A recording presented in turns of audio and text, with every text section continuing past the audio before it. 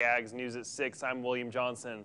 Today, teams across the country met in College Station to perform emergency search and rescue operations. One of the team members saying this is at least the third time he's performed something like this, but that there can never be enough training.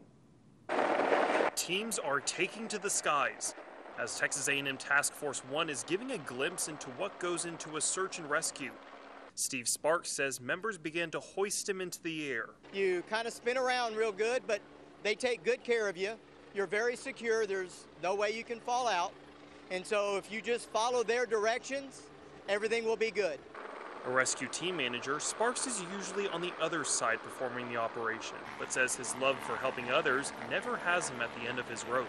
They need to practice their skills on a real person.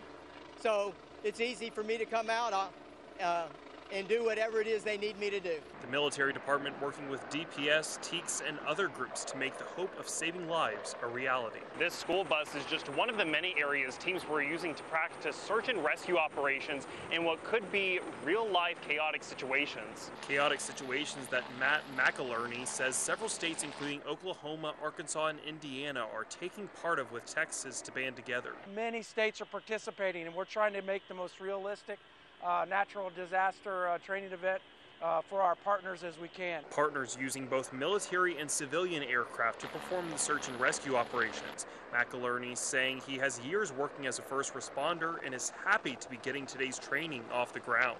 This just enhances what I like to do. It broadens that scope for me in the emergency response.